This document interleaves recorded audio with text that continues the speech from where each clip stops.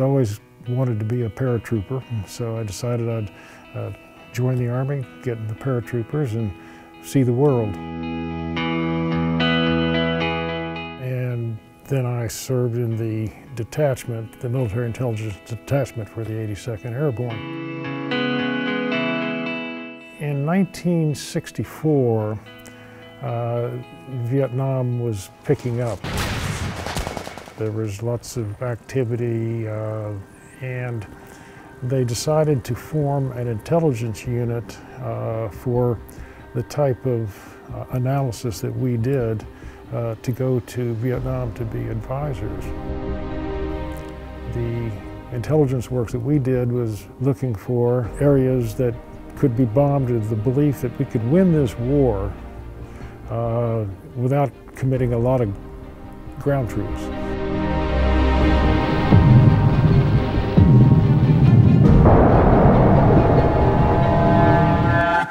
That didn't turn out to be that successful.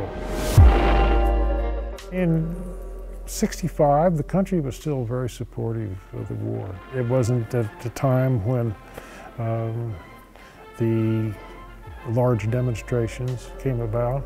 As a veteran, I didn't get a feel that there were people, you know, in an accusatory fashion getting in my face about what did you do or why did you do it. You know, I came back and things evolved.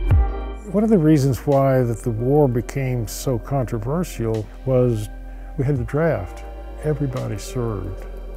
And when you have that, a number of people spread all over the country and everybody's going to go to it, it puts into really sharp focus, why are we in this war? And what are we gaining out of it? And what is it doing to us as a country, but also what is it doing to the country we're in?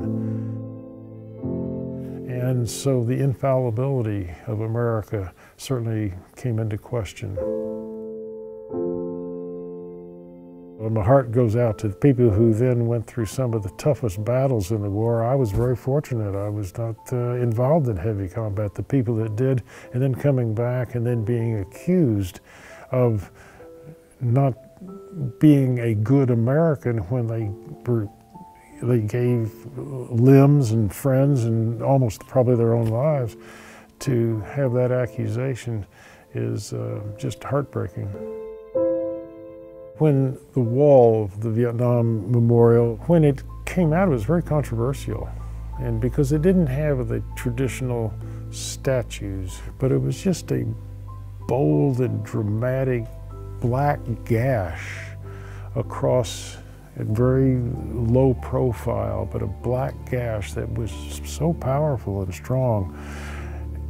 And it was strong to the veterans who could actually go up there and touch the names of people that they knew, or the families of a son or father or relative that was there. Oh, I think it was a magnificent expression of physically seeing the sacrifice, the ultimate sacrifice that so many people made, and as a remarkably bold statement about what the consequences of war is.